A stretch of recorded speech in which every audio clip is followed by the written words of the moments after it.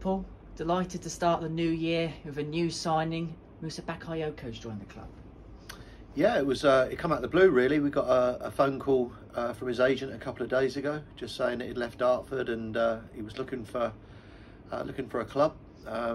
It's someone that I'd seen play for Dartford a couple of times when we'd watched Dartford prior to playing them, and we felt we needed to add in that wide department that little bit of pace and trickery. And as I said, Moussa's joined us, and I think it's going to be a good signing for us.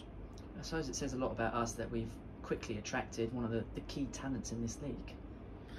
Yeah, I mean, I don't know the reasons behind his departure at Dartford too much. It's just say we got the agent just said he wasn't happy for some reason, and he was looking to join a club certainly that trained mornings, but also I think logistics had a lot to do with it. He lives in Farnham, which is only half an hour from here, 45 minutes.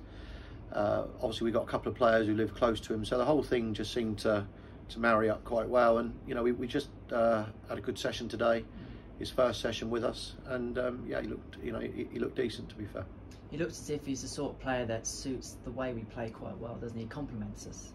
Yeah, and I felt we just needed one more attacking threat, certainly in the wide areas. Lucas and Daniel still quite young and still learning the game, and obviously at the moment we've really only got Rory. So by bringing Moussa in, it adds competition. We've now got sort of 4 wide players as opposed to only having 3. We are looking, we're looking for him to certainly try and push the start for us, as opposed to being one that we need to develop too much. And of course, as well, knowing the month ahead, 10 games in a month, we always needed the strength in numbers.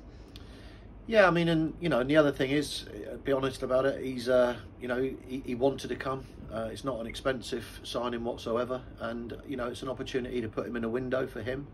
I think he's got aspirations, as most players do, to go on to higher levels.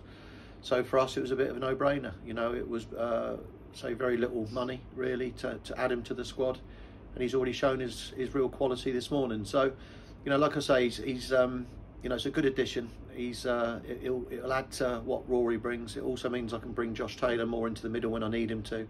So for all sorts of reasons, it was a good phone call to get at probably the right time. And of course, he's a player that knows the level quite well, having come from Dartford. How much does that help you, knowing that he knows the levels, he knows the demands, knows the expectations, the way games are played in this league? Very important. I think that I watched him away at Chippenham, which is, if you can play well at Chippenham on a Tuesday night on a difficult pitch. Watched him in the Slough Trophy game, and obviously I saw him for half an hour against us before he did his hamstring.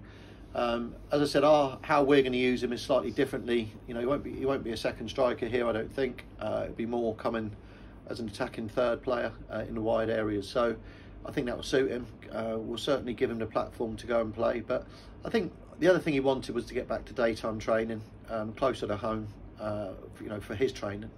And I think he'll enjoy it here. I think the professionalism of the club, the way he gets looked after, even people going to pick him up from his home to bring him in, all these little touches, I think have made him want to come as well. So, like I said, we got it over the line today.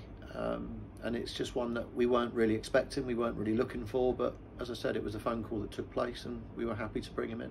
It's almost as if the stars aligned. On this one, absolutely, yeah. Paul, thank you very much. Cheers, Henry.